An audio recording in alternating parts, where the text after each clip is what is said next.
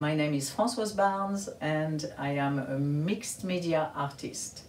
So here are examples of my work, and I work either on a board or on canvas or sometimes on paper. I have no example here. So what inspires me first? What inspires me first is nature, but not nature as in a wonderful mountaintop, no. It's nature seen very, very, very close. And for instance, the wings of a damselfly or a ladybug or another kind of bug that has very strange little dots on its back, white and black. This is very, very exciting to me. The other source of inspiration for me, a great one too, is the art of Africa, the art of Oceania, and all types of indigenous art.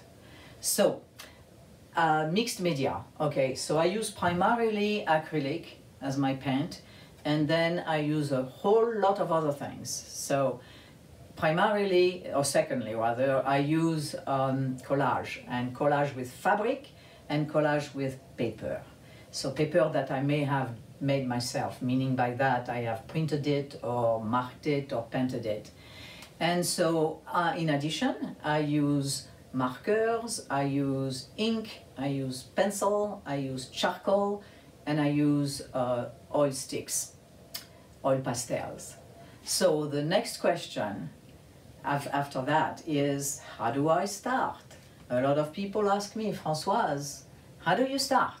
Okay, so do you have an image in your mind? No, the idea is I have neither in my mind nor on paper.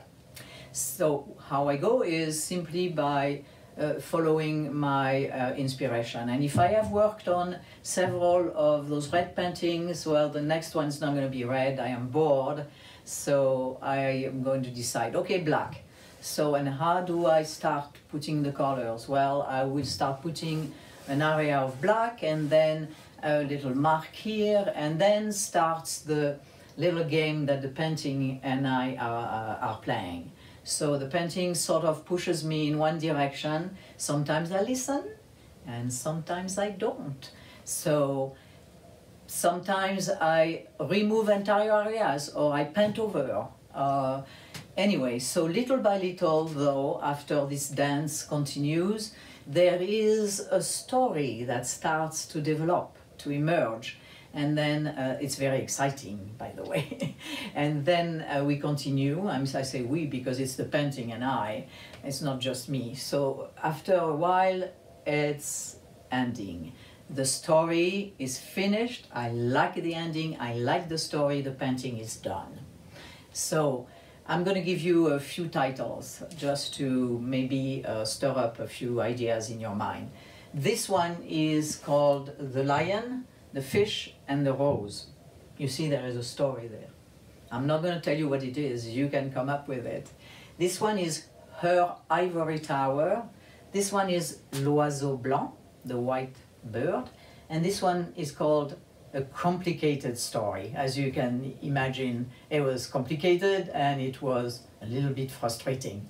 So I hope that you have enjoyed my explanations, that you've had a good time, and I want to thank you for listening to me all this time. And now I will tell you au revoir.